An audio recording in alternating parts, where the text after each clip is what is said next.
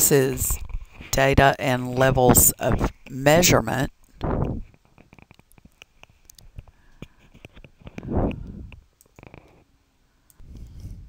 So data, and we're talking about data being the plural form of the singular word datum. So we would say that data are correct. The data are on the computer, and datum is correct.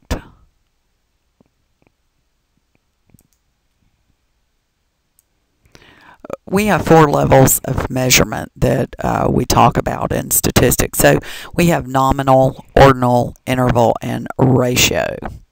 Now, a lot of times that these are from the least precise nominal to the most precise ratio.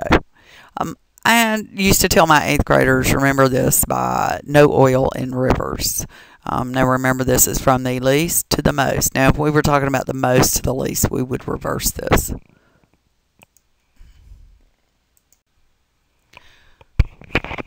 So the first level of measurement is nominal.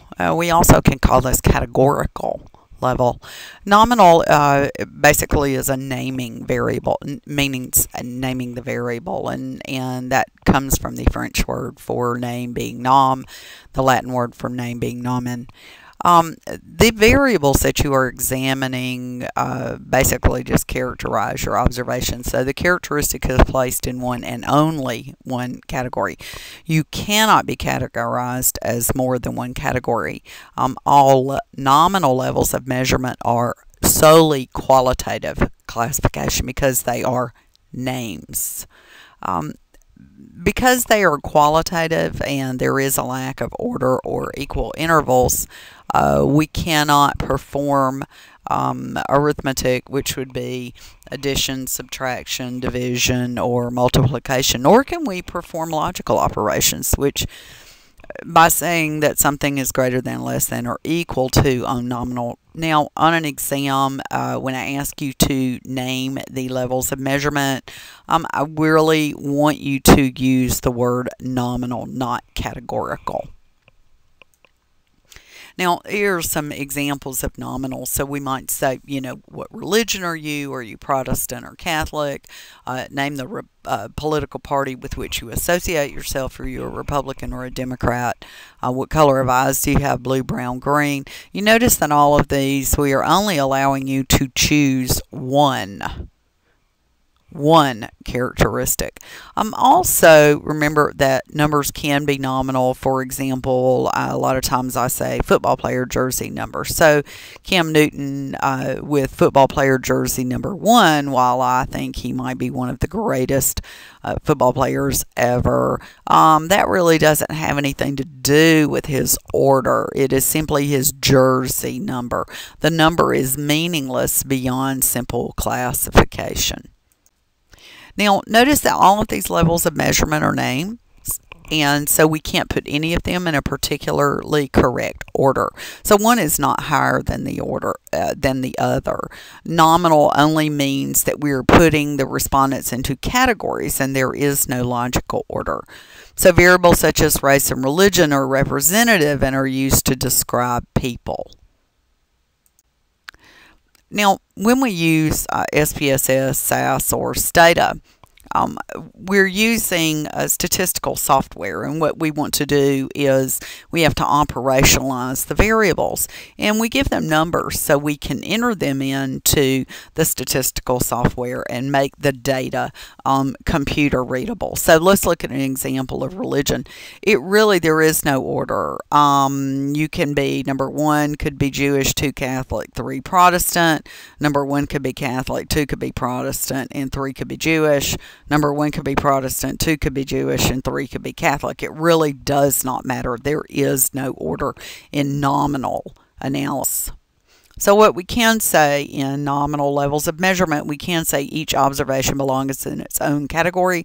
What we cannot say is an observation represents more or less than another observation. Now, our second level of measurement is ordinal, and ordinal, we actually use categories and order. So we put the subjects in rank order from high to low. There is a specific order to the category, Either it can be the least to the most of the characteristic being measured, or most to the least characteristic being measured. But it doesn't indicate how much higher or lower one subject or characteristic is in relation to the other. So ordinal examples. So a lot of times I'll use which kind of pizza do you like best? And so we're ranking the type of pizza according to the consumer preference. Also class rank in high school. You could be first of 300 or 15th of 300 or 299 of 300. But that doesn't mean that I know your GPA from your class ranking.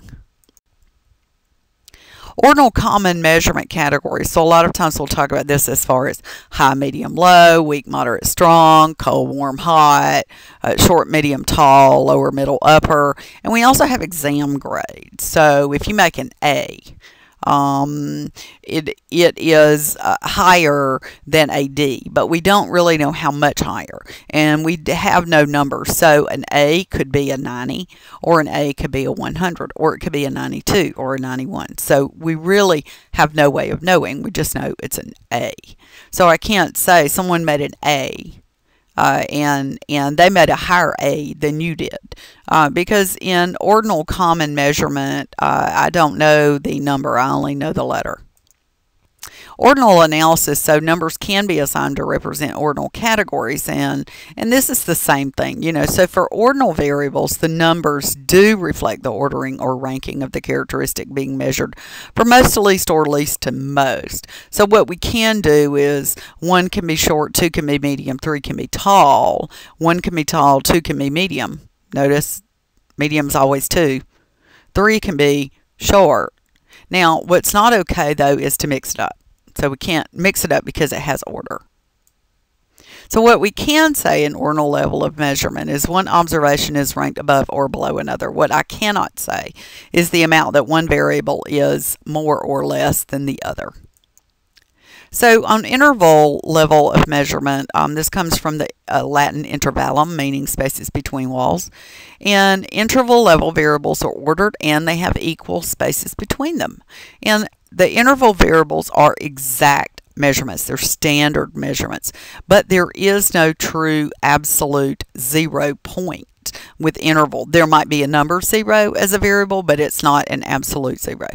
So let's look at temperature in degrees. So you can have, I've got 60 degrees to minus 30. Now notice that each variable or temperature is exactly 10 degrees separated from the next one. So we're looking at equal distance. There is a 0 variable, but it's not an absolute or true 0, because you can't say there is no temperature at 0 degrees Fahrenheit. There still is temperature. And we're not going to talk about theoretical absolutes, which would be the Kelvin scale and 0. We don't use this in behavioral science.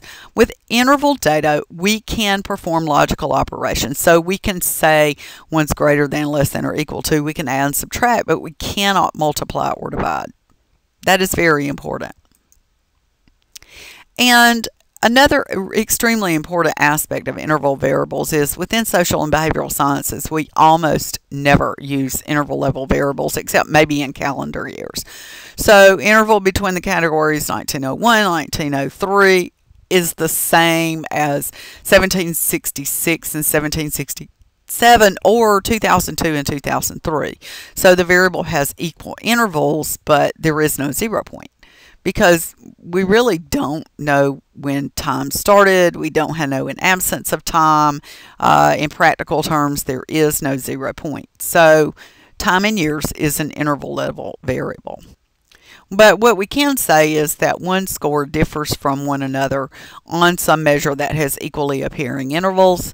What we cannot say is the amount of difference is an exact representation of differences on the variable being studied. So that would be interval levels of measurement. Now, ratio would be the most precise levels of all measurement, and it contains all of the characteristics of interval except that it does contain an absolute true 0. Now, here's the definition of absolute 0 point. Means there is none or an absence of whatever characteristic is being measured. So an absolute 0 point, you might want to remember this for an exam, means there is none or an absence of whatever characteristic is being measured. So, for example, on ratio, I can ask you, how many children do you have? Well, you absolutely can have no children. So there really is a meaningful zero. We can have a lack of children. Also, if we're looking at income, we can have a lack of income.